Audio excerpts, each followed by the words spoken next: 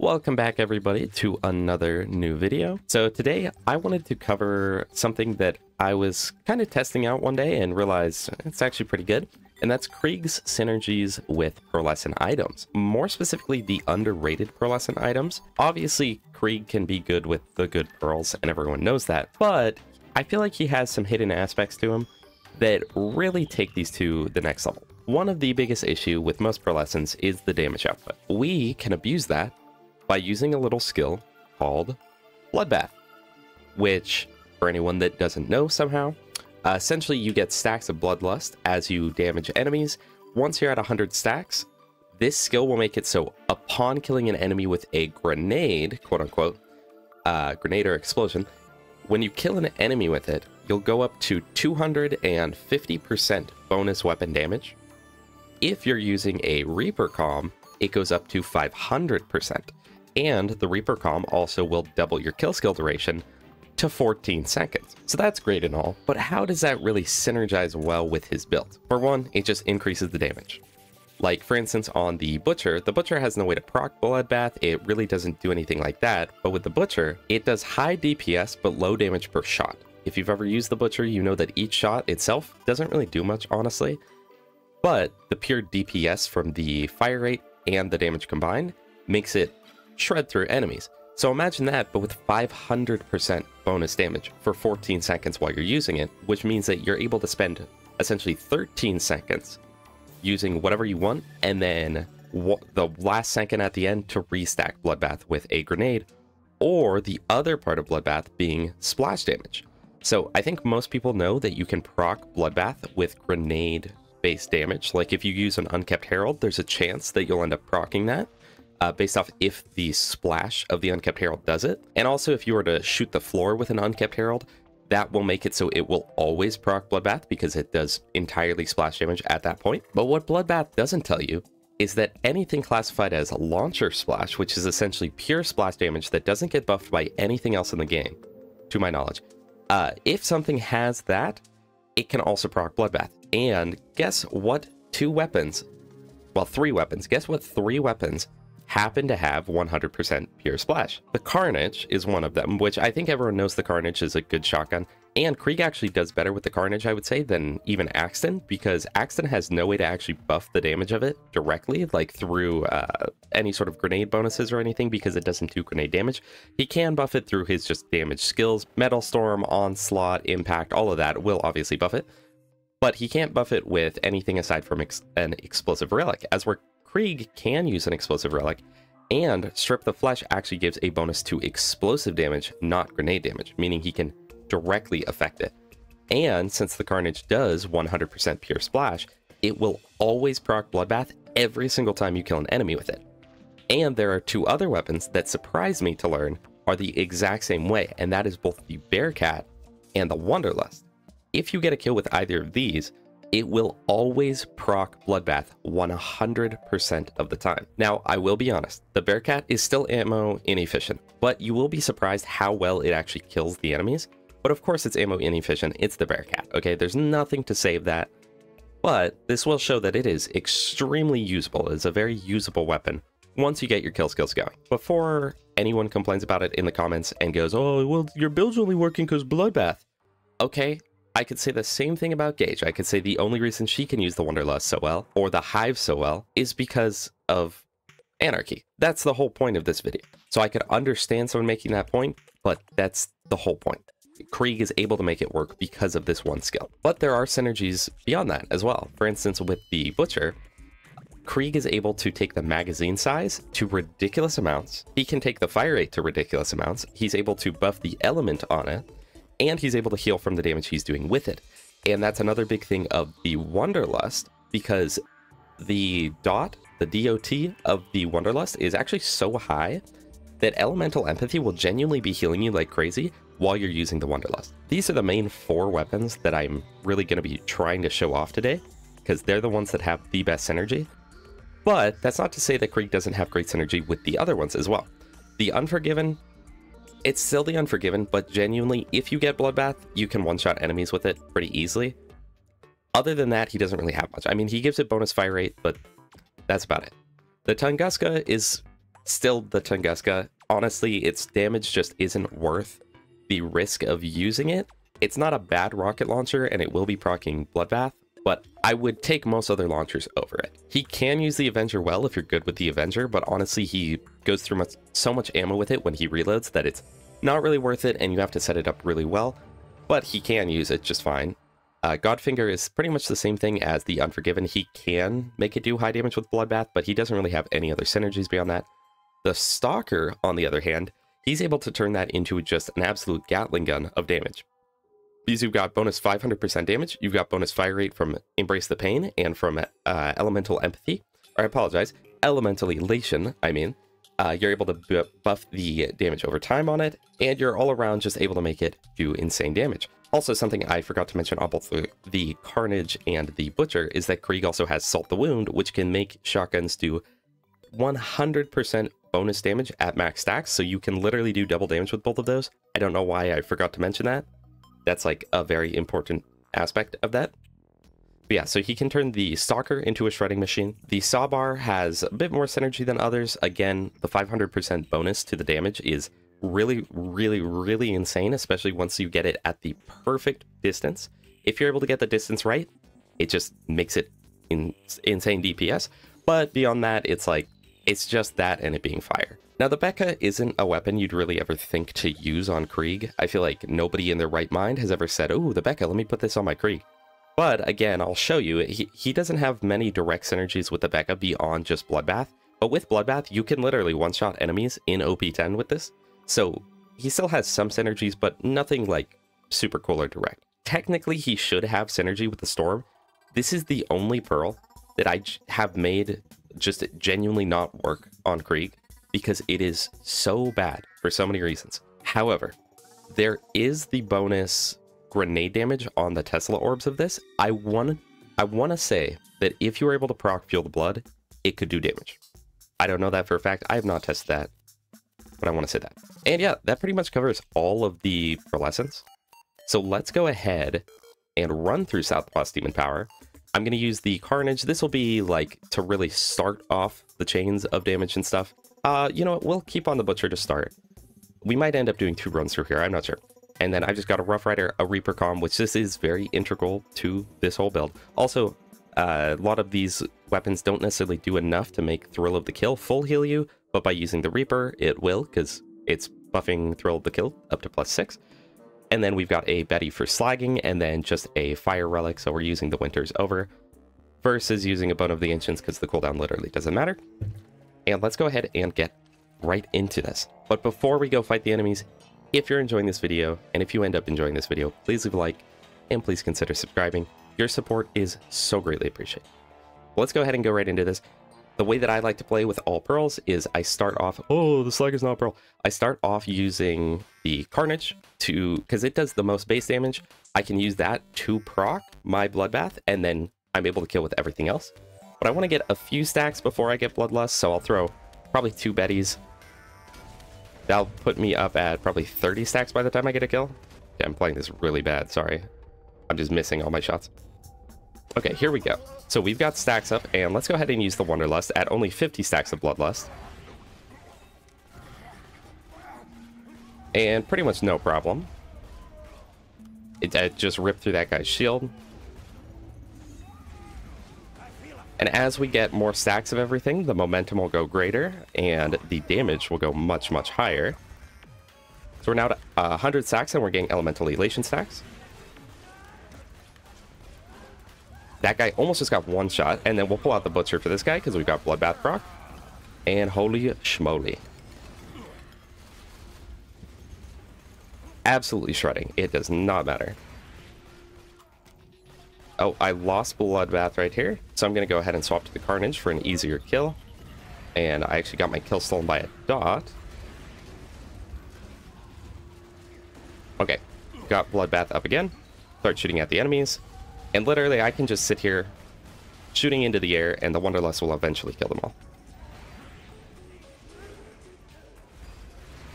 You can also watch my health whenever I start to get low, as the damage over time on this is just going to pretty much shred through the enemies. Or shred the enemies enough to heal me enough, I should say, through Elemental Elation.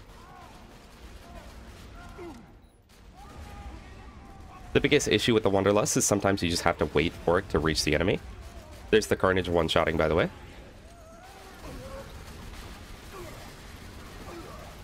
And I want to mention, too, the Carnage is already able of one-shotting. Hey, we got the skin. Carnage is already able of one-shotting. And this is without using Explosive Relic, so I could buff the damage by another 42%, which would take it to a whole different level.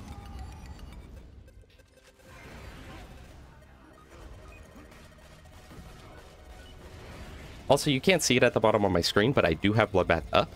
There's a glitch where if you get down while Bloodbath is procced, it takes it off visually, but it's still active the whole time. So again, I get a kill with a Carnage to get my Bloodbath, and then everything dies very quickly. And I think here we'll go ahead and swap to the Bearcat, which is probably the weapon that surprised me the most, because the Bearcat is known to be a pretty horrible weapon. But let's see what kind of damage it does.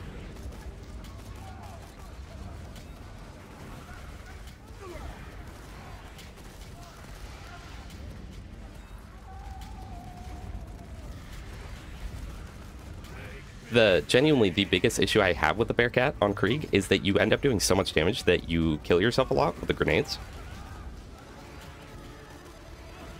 But you're able to kill most things in just a few shots.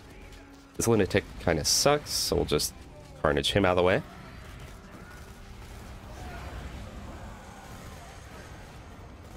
Get the Wanderlust going again. You can even just hide around a corner if you want. Go AFK, essentially. And every single one of these kills chains Bloodbath for another 14 seconds. Which means as long as you are holding down the trigger, you will keep Bloodbath up the whole time.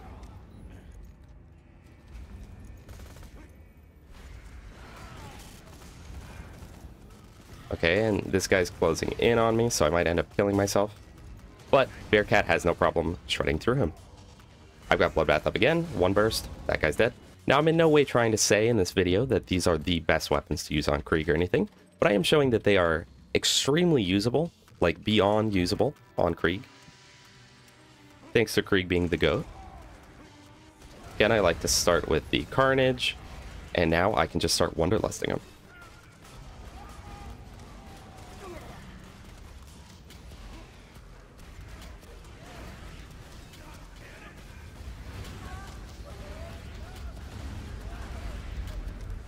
That guy wasn't even slagged, and he just died in a few shots.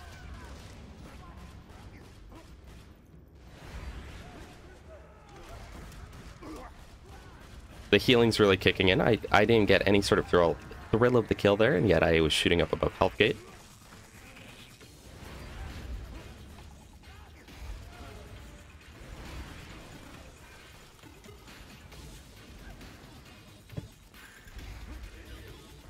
Use the Bearcat a little bit more. It should be pretty much two-shotting every enemy you see.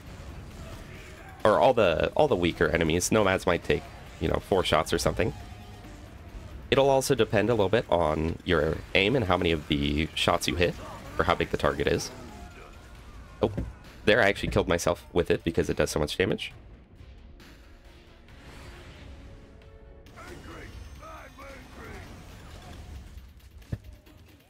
And of course we can use the Carnage if we want, but the Carnage is like so good that I don't necessarily feel like I need to show it off. But you can see it's good. I mean, it is what it is. Let's go ahead and throw on the saw bar here, because I think this is actually a pretty good spot to use it. My Bloodbath might end up running out though before I'm able to use it. We'll see. My Bloodbath is low, so I'm gonna swap to Carnage. I downed myself there. No problem. Wow, that was an extremely quick run through Steam and Power. I genuinely did not expect it to be that quick, so let's go ahead and show off some synergies with some other weapons now. Show off a few of the others, so we'll keep on the Sawbar, and goodbye Wanderlust, I love you. We'll go ahead and put on the Stalker and show just how much damage that can do. Again, I like to keep on the Carnage, because it is a very consistent way to proc Bloodbath. Because it does decent base damage to start with. Alright, let's see what the Stalker can do. Oh, actually, the Sawbar, because I misclicked and opened it. No problem at all.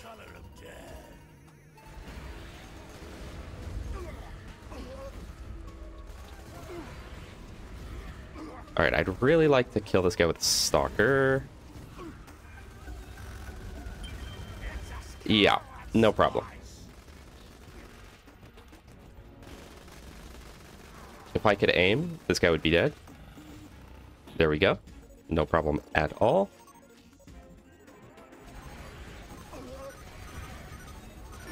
We want to get Bloodbath back up. And shred once again. And we can also go ahead... I should have bought ammo before this. You can also go ahead and check out the synergy with the Becca. And again, the Becca doesn't have necessarily any direct synergies beyond just doing more damage. But you'll see that doing more damage is not a bad thing. Also, I accidentally put this on. You'll see that just doing more damage is not a bad thing in any way. Oh, everything's dying to Bloodbath. So let's see Assassin 1Y, because he's pretty much the tankiest guy. That was one magazine. Less than one magazine. I reloaded prematurely.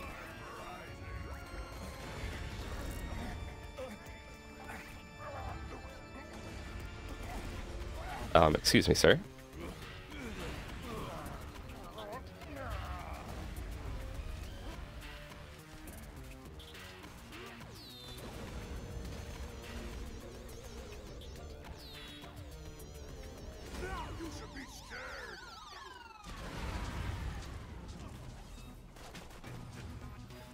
Alright, here we go. On to some more enemies.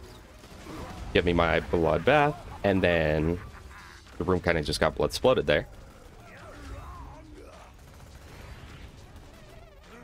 But you can see he pretty much died in one shot. As soon as I hit the crit, he died.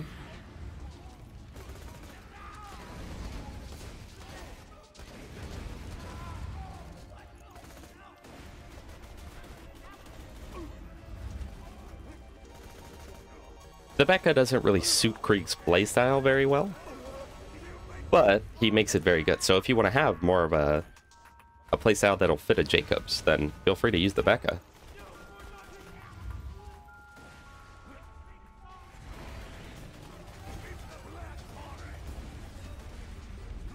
And Blood Explosion just clears the rest of that up for me.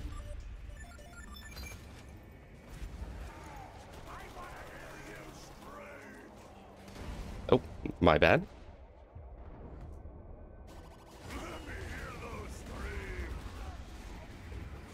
So you can see the Becca is, like, it has zero problem shredding enemies. I'm gonna go ahead and put the Butcher back on, just because it's fun to use.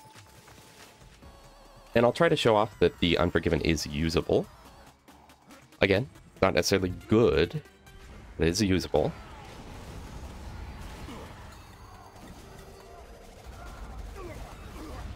If I can actually hit them.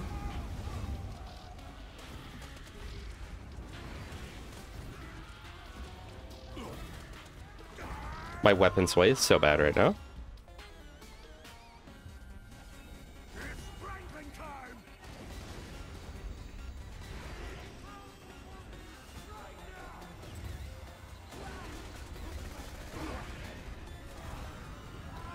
If you land a crit, like, it should insta-kill most of the time with Bloodbath. As soon as you lose Bloodbath, though, you can see that's the damage it's doing. The Unforgiven is not a good weapon. Like, I feel like an argument can actually be made for something like the Wanderlust, because on Krieg and Gage, it's actually genuinely usable. However, the Unforgiven, I don't think there's an argument for that.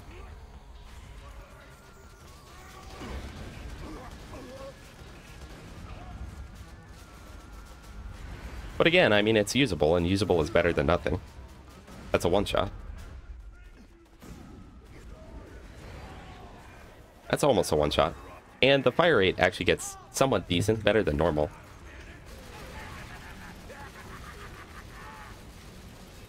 This is without Bloodbath even being active. And then once you get Bloodbath active, it's just no contest for the enemies.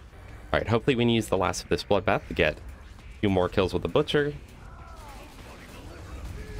We're able to get one. Now if we can get Bloodbath proc again.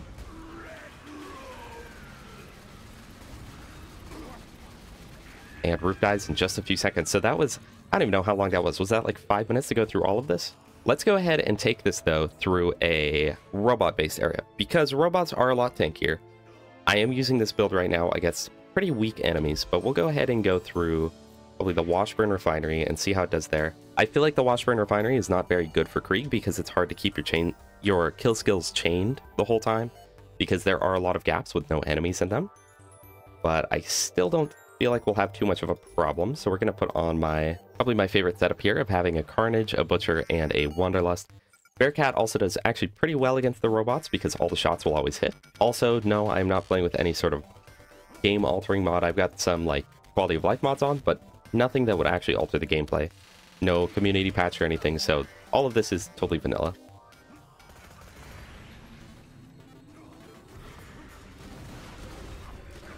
I'd actually like to get some stats, so I'm going to get them a bit lower with the Butcher. I'm up at 50 stacks with Bloodlust now. And Bloodbath is up. Flag everything. Oh, and let me change my Bone of the Ancients. That makes sense. And the enemies take more shots, but they'll die pretty quick.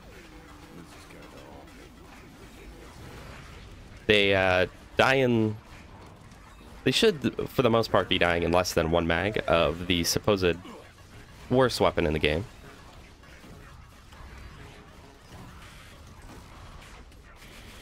And then, obviously, if I want, I can swap to something like the Butcher, which will have literally zero problem shredding through them.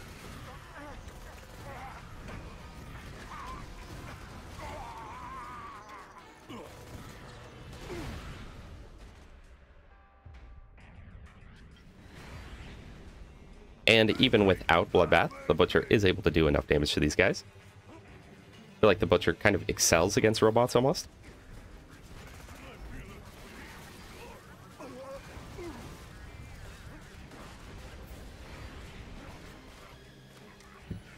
I'd really like it if these shots can... Okay, that got me Bloodbath, so I can actually use it on this guy here.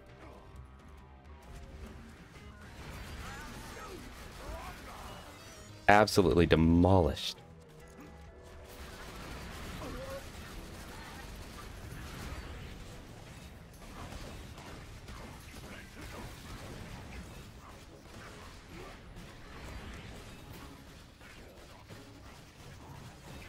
Even though the Wanderlust is really just hold left click and you eventually get kills, I, for some reason, actually find it really fun on Krieg. I don't know what it is.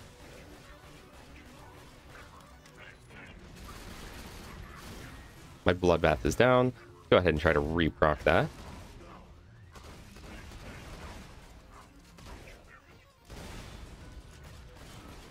Got myself one shot.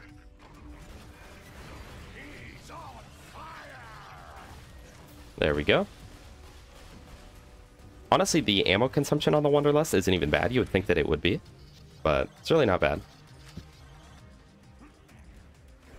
Certainly not any worse than the Bearcat, which we can go ahead and swap back to as well.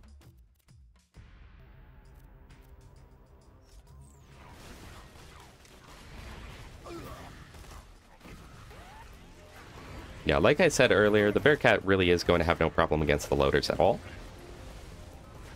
And should probably one-burst most of them, so long as you're actually hitting your shots.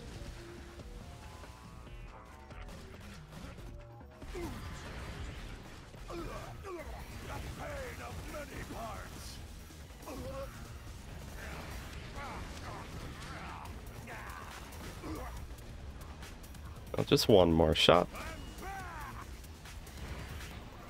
And then we do have Bloodbath up still, even though it doesn't show it.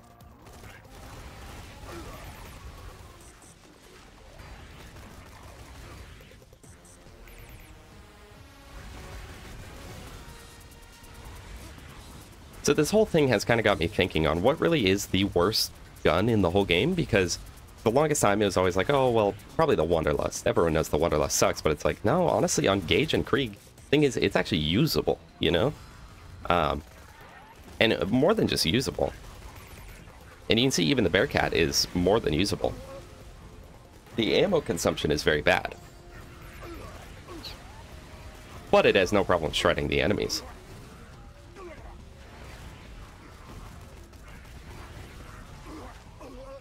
This essentially feels like what a depot feels like early game, where the ammo consumption is a little too big for the damage you put out, but the damage is so insane that it's kind of worth using.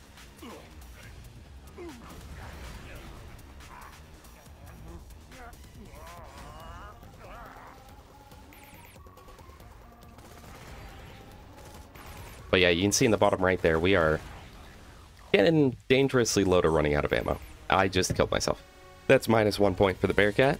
Yeah, so that death was on purpose, guys, because now, look, I got my ammo back, so think smarter, not harder, you know? Now you will see that the Bearcat without Bloodbath has a little bit more trouble killing. That's honestly not even that bad. But it makes the ammo consumption problem significantly worse than it already is. Okay, let's go ahead and Wanderlust this room. While Bloodbath's still up. Hopefully I'll get a kill. Maybe not. So we'll get a Carnage kill and then swap to the Wanderlust.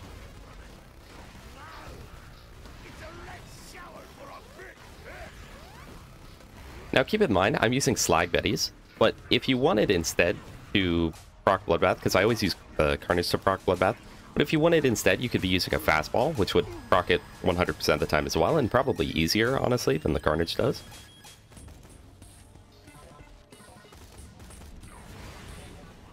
I do think for Hurley, I'm going to put on a Corrosive Butcher, just because we might not end up getting Bloodbath on him.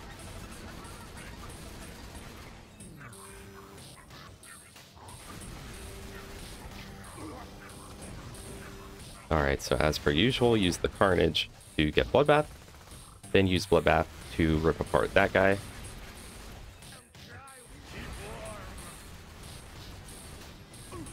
Guys, they need to nerf Hurley this patch because he is too broken. Slow and steady wins the race, I guess.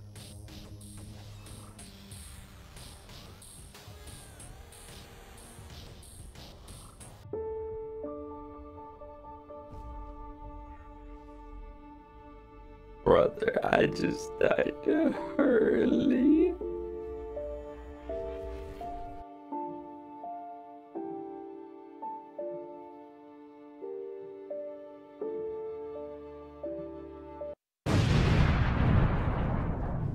Whoa, holy cow, we killed Hurley, guys. Anyway, I think that pretty much wraps up this video. Hopefully, I was able to convey a little bit of a point there of just how good Krieg is able to make the supposed worst weapons in the game.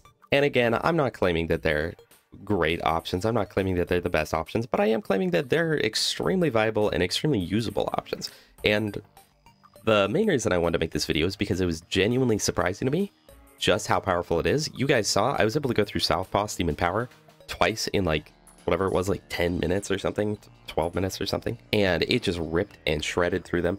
Obviously, this is not a bossing build or anything. Here's the actual full build. To reiterate, the biggest synergies come from the fact that you get bonus mag size, bonus fire rate from Embrace the Pain and Elemental Elation, also mag size from that as well.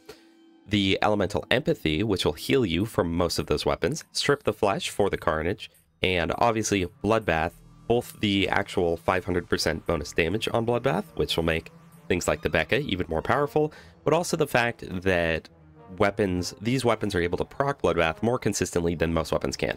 You'll be proccing Bloodbath much more consistently with the Wanderlust than you're even going to do with a Deepa. You'll have Bloodbath up literally the full time you're playing. And this build could be made even better as well.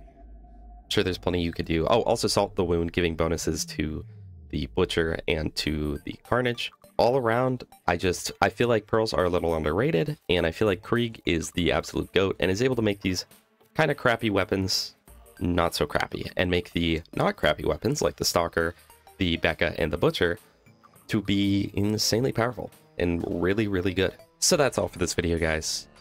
Please leave a like if you enjoyed. Please subscribe if you want to subscribe. And please leave a comment telling me what kind of underrated gear you like to use, and hey, if you also play Krieg, what kind of stuff do you use on Krieg? And finally, I would like to just give a huge shout out to all of my channel members because you guys are absolutely amazing and help get this whole operation going. So shout out to Caesar, Sean, Crow's Dog, Lil Gasmask 666, Raji Flaps, Shrubbery, Coda's Garden, and Lobster. I appreciate you guys so much. You are the absolute greatest of all time. Of all time. The literal goat's oats, bro. Thank you so much. Love you all. I appreciate you watching. Hopefully you enjoyed this.